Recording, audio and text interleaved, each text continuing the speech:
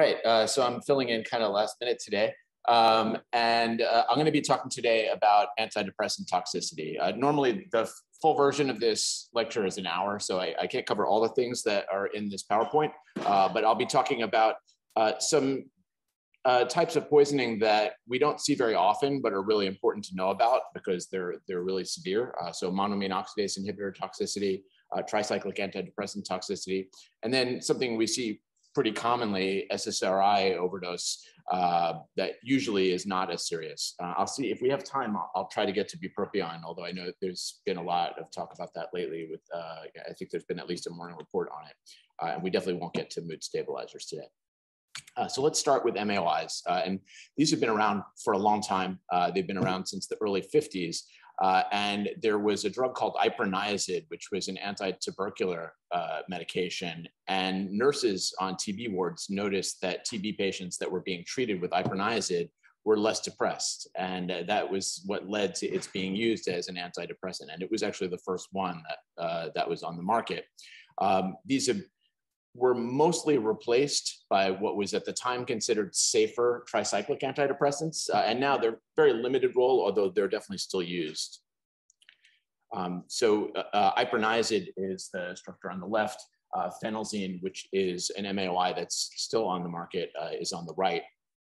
And one thing that's important when we're dealing with these psychiatric medications is I think people have a tendency to think, oh, if I haven't heard of it, it must not be that bad, right? Because surely I would have heard of it if it was one of the things I have to worry about. And there's a bias there. You have to be really careful about that because, you know, sometimes you may know the generic and not the brand name or vice versa.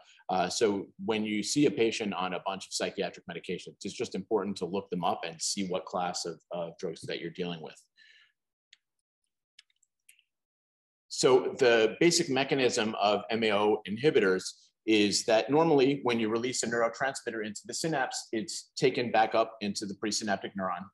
And then some of it gets repackaged into synaptic vesicles, but some of it is in the cytoplasm of that presynaptic neuron is broken down by monoamine oxidase.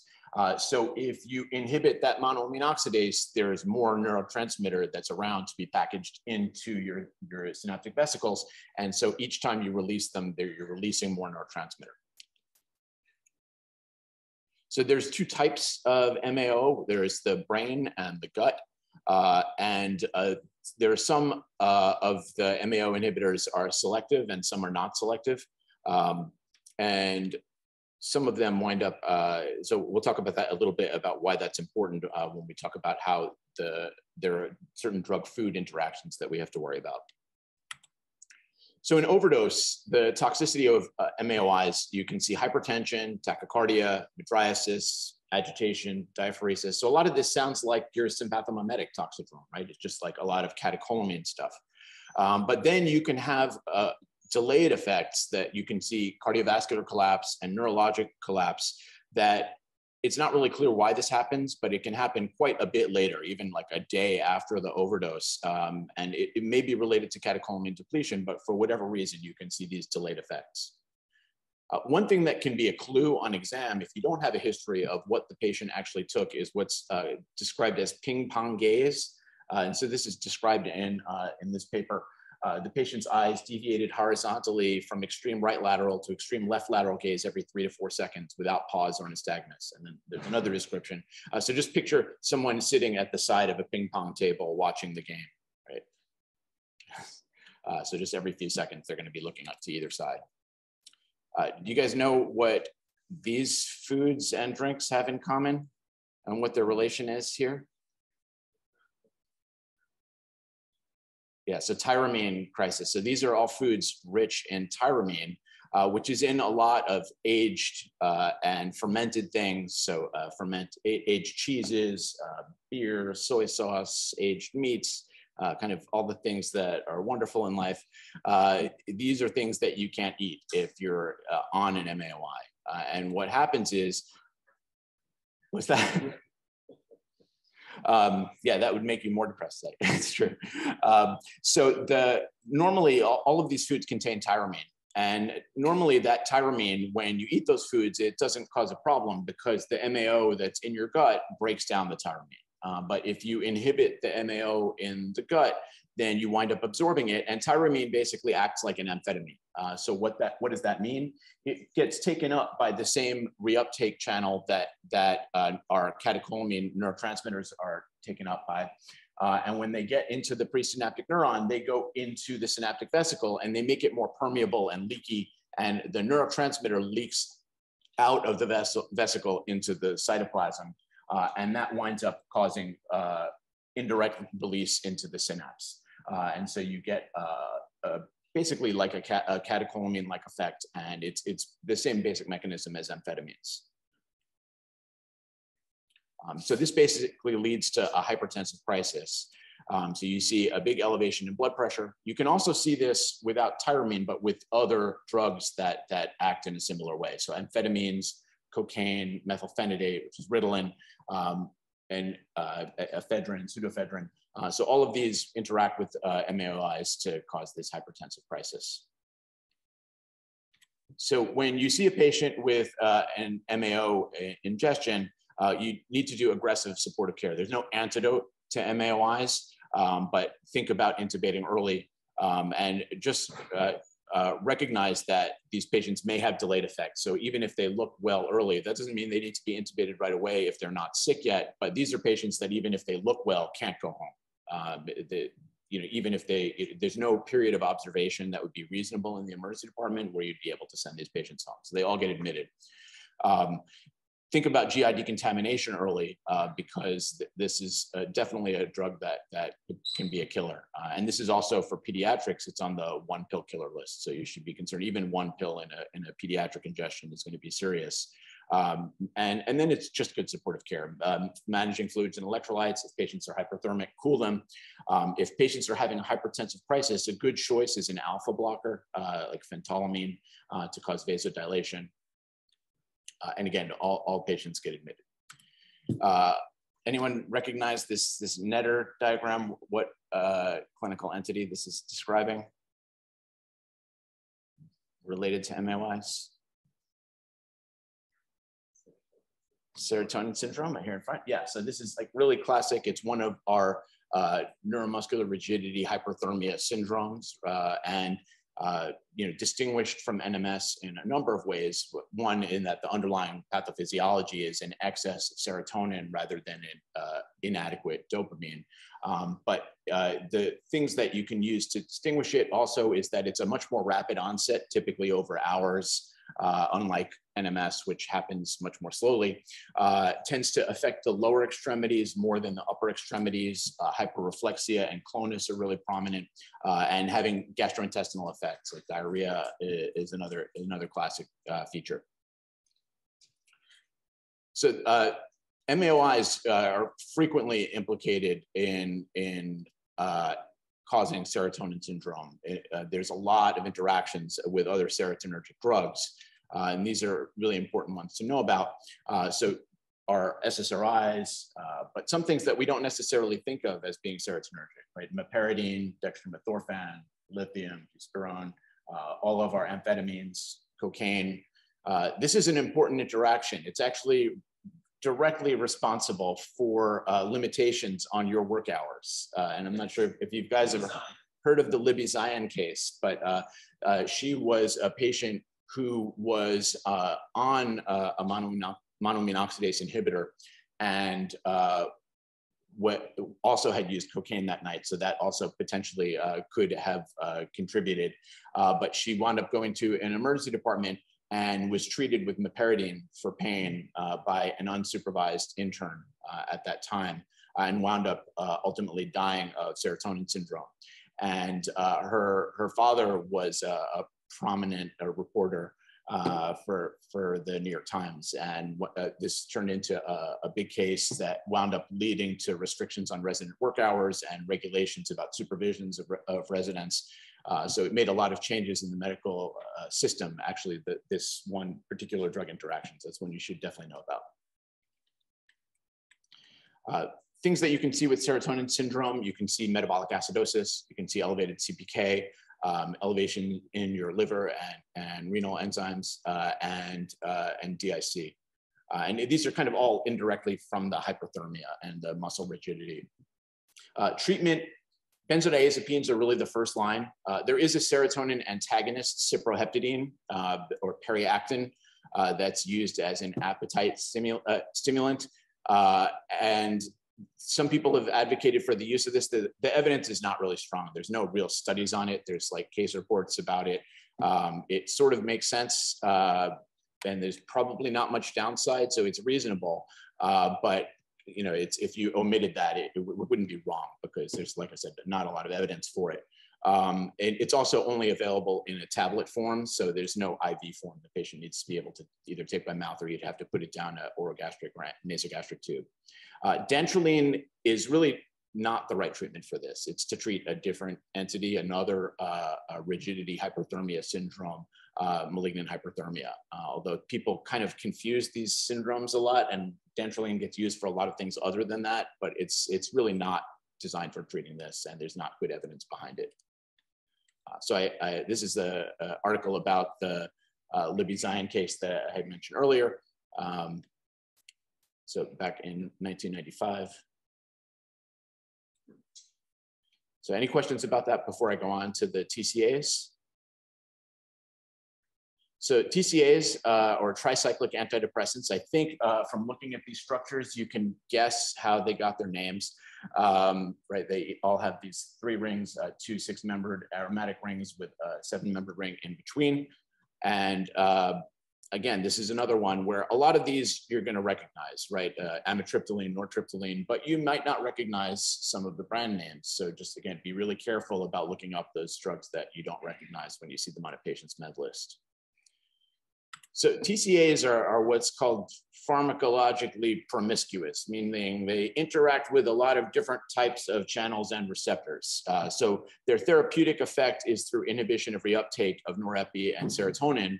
And then they do a whole bunch of other stuff that has nothing to do with how they work therapeutically. So they're anti-muscarinic. So this is, and of all the anti-muscarinic drugs, these are the ones that you need to identify. When you see a patient who comes in looking anticholinergic, this is the one that's going to kill you. So when you think about your anticholinergic patient, your first question you should ask yourself is, could this be a TCA? They're sodium channel blockers. They're Von Williams 1C sodium channel blockers, so they cause prolongation of your QRS interval. They're anti-GABA, which is what leads to seizures. They're alpha blockers, so they cause peripheral vasodilation and hypotension, and they're antihistamines. So you know, they have their therapeutic effect on serotonin and on norepi, but that's really just the tip of the iceberg of all the different types of things that they interact with. Their most important effects are really their, from a toxicologic perspective, is their effects on the heart and the brain. So the sodium channel blockade is what leads to your QRS prolongation, right? They block that fast sodium influx, so that steep part of your cardiac action potential gets flattened out. And on the surface EKG, what that looks like is QRS widening. You can also see what's called the terminal 40 millisecond right axis.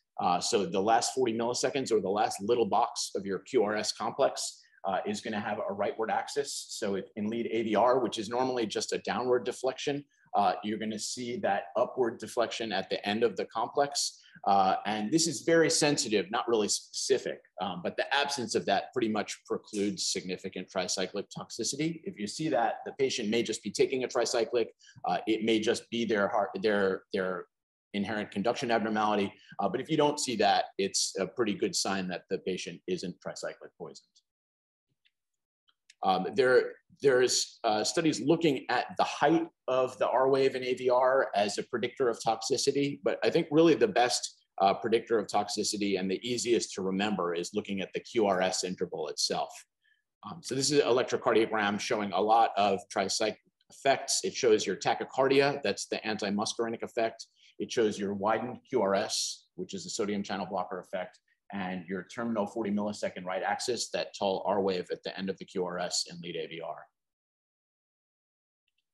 So this study from Bonner and Lovejoy looked at the QRS interval as a predictor of tricyclic toxicity. And they found that actually the QRS duration is a better predictor of toxicity than even tricyclic antidepressant serum concentrations. because you're directly measuring the effect of the drug, right? So if your QRS is under 100 milliseconds, then the person didn't really take enough tricyclic to hurt themselves. If the QRS is over 100 milliseconds, then you have a 1 in 3 risk of seizure. And a QRS of over 160 milliseconds is a 1 in 2 risk of dysrhythmia. Interestingly, that even though the risk of seizure is well predicted by the QRS interval, the seizures are not caused by the sodium channel blockade. The seizures are caused by an anti-GABA effect in the brain. But if you have enough tricyclic around to block those sodium channels and prolong your QRS, then you have enough in the brain to cause a seizure. Now, one thing that's kind of interesting is for ACLS, what's a normal QRS interval? Up to 120, right? So this is kind of interesting, right? So what would be a normal QRS interval by ACLS, right? If you have a QRS of 110, you're already at risk of seizures after a tricyclic overdose. But from ACLS would say that's normal. How do you reconcile that? Why do you think that patients with what would be a normal QRS are at risk in this setting?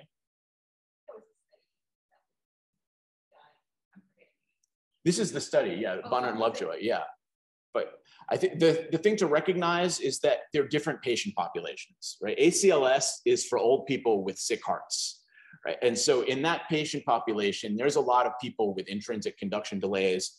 And so you'll find a lot more people with wider QRSs. But if you look at a group of young, healthy people, a normal QRS is a lot closer to 80 than it is to 100. And so people who are an overdose population are much more likely to be young, healthy people.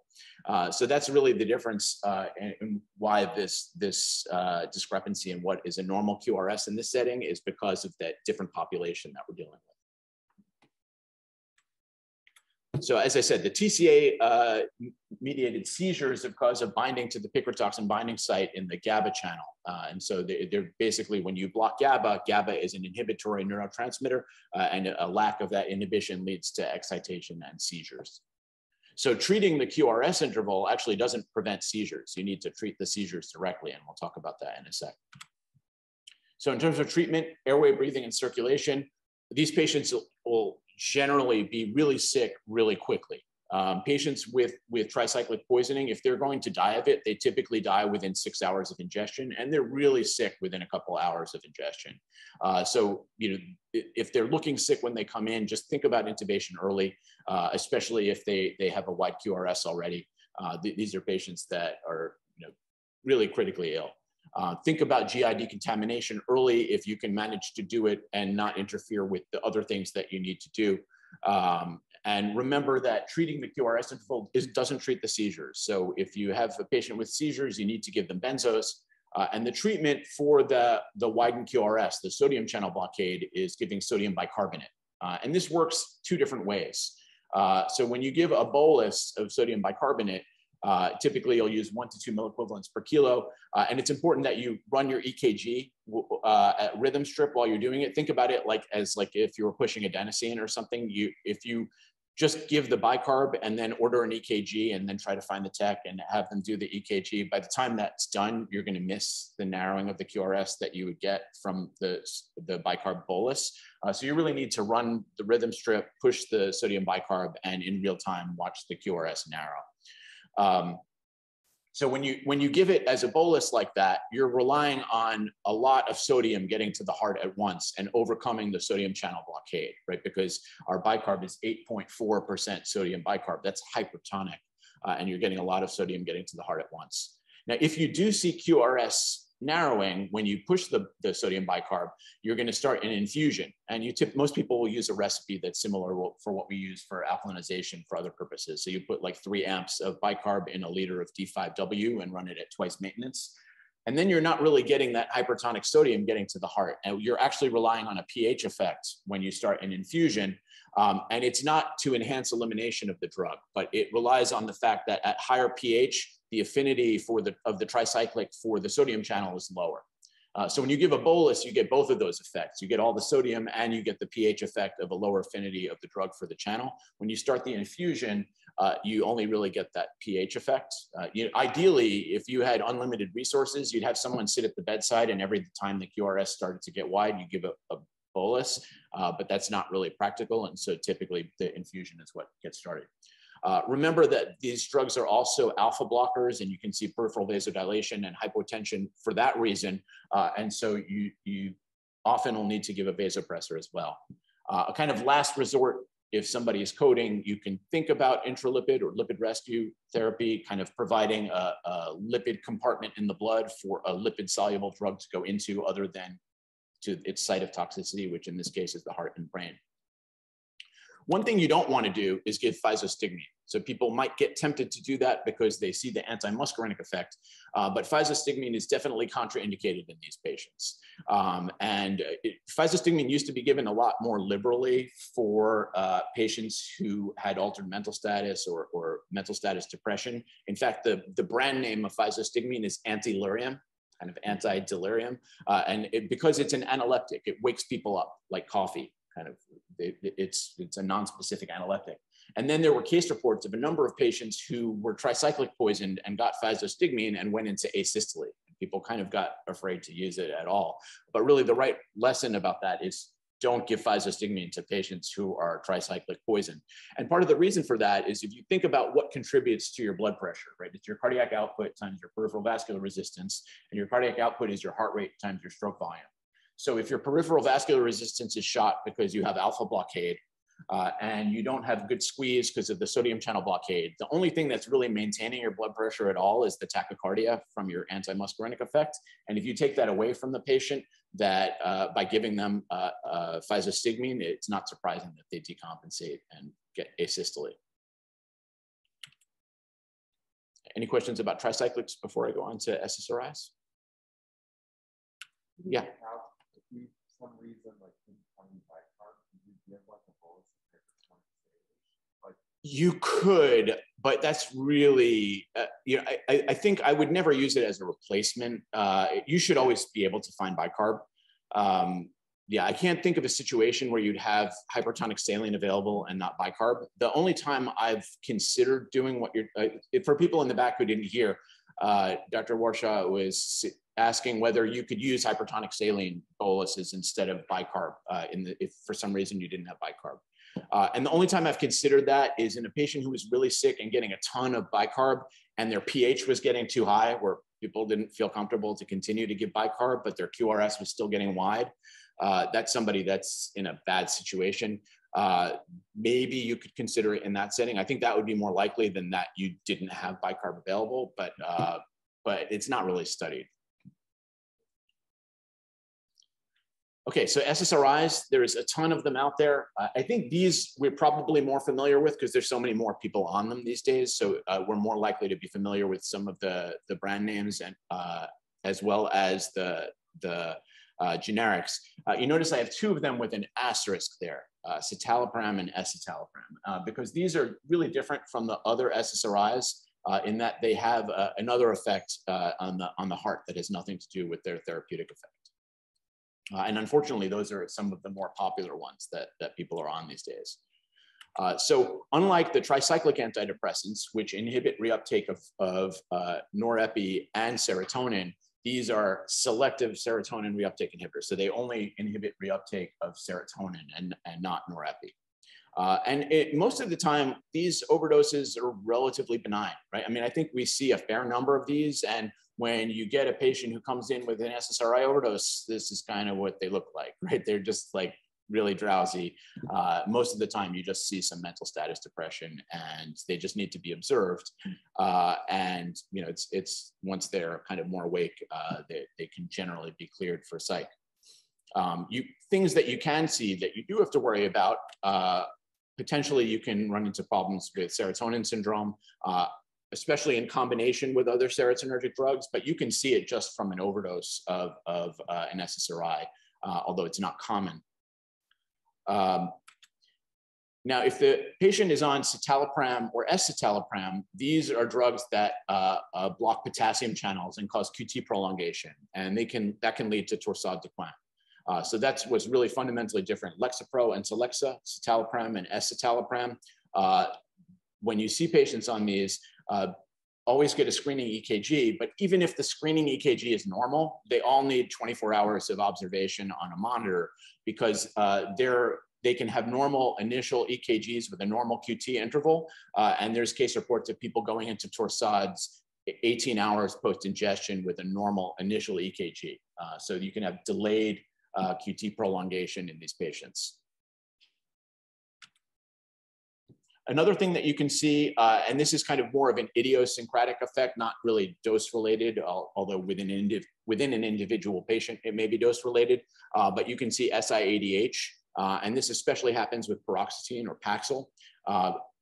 Elderly patients are more susceptible to this, and just when you see these patients, I think typically we're going to get labs on our overdose patients anyway, because we're going to be thinking about getting them for screening for psychiatry. But looking at that serum sodium is going to be important because SIADH is potentially going to be an adverse effect of these, and then you do your workup for SIADH if you see the patient does have a low sodium. And then really the treatment is just the same as other forms of SIADH. It's going to be fluid restriction, and you just need to discontinue the drug. They can't continue on it. Okay, so next I'm going to talk about bupropion, which is marketed by several brand names. Right, there's Wellbutrin is the antidepressant, but then there's Zyban for smoking cessation. It's the same drug, it's just different FDA indications. And bupropion is a unicyclic antidepressant. It's basically an amphetamine, right? So amphetamine you can see on the right and bupropion on the left. In general, all amphetamines are what's called phenylethylamines, meaning they have a ring carbon-carbon nitrogen, and anything with like ring carbon-carbon nitrogen is gonna have amphetamine-like effects, and bupropion has that basic structure. I guess I should say it's more actually like a cathinone or a bath salt, because it has that ketone right next to the ring, that double bond O. That's really similar to the structure of mephedrone, which is what's in bath salts, the kind of amphetamine-like compounds. So patients it's not surprising that their mood is elevated. We're giving them amphetamines essentially when they're taking bupropion. So this is indicated for depression and smoking cessation. It inhibits both norepinephrine reuptake and dopamine reuptake. And there's two important adverse effects from bupropion. There's again, effects on the heart and effects on the brain. So in terms of the effects on the brain is seizures. And this can even happen with therapeutic dosing, but really reliably happens in any significant overdose. And remember that this can be delayed when patients take the sustained release preparation, which is what almost everybody is on at this point. And it's not due to the parent compound, it's due to a metabolite called hydroxybupropion. So in addition to the delayed release, there's also the metabolism that has to occur before the patient gets the seizures.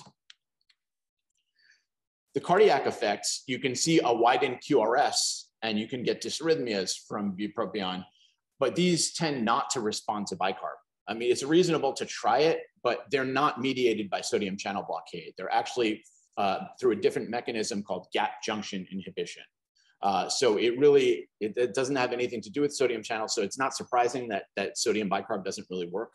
But it is usually reasonable to try it. I guess if the patient responded, maybe they took something that they didn't say that they did. But if it did respond, then it would be reasonable to start an infusion. And when you see a patient with a bupropion overdose, you should be really worried. These are things that really kill a lot of people. It's one of the leading causes of poisoning death in the US from pharmaceuticals. So think about GI decontamination aggressively early. If you can do lavage, if they come in early enough, think about it. Although the sustained release pills don't really fit well up the lavage tube, you may get pill fragments, but definitely think about whole bowel irrigation, think about multi-dose activated charcoal, and just anything that you can do to prevent absorption of this drug, because if the person gets too much, there's probably nothing you can do for them. It's just a very lethal drug to overdose on. You can give benzos for the seizures. Think about intubating early and EEG monitoring if you wind up doing that. And really think about transferring early for ECMO. That's one thing that potentially, if you're in an ECMO center, getting them on ECMO is something that could potentially bridge them until they have metabolized the drug, and that may be the one thing that can save them. It's unfortunate we don't have that available here. We did have it at Downstate for a while, but we haven't had it for some time now. Now there was a case in CCT a couple months ago, and the team did everything right. Super aggressive GI decontamination. They, thought about intralipid as another thing that you can think about for, as a last-ditch effort for if somebody is really crashing. But they did manage to get the patient to the ICU, but the patient wound up dying the next day, I think.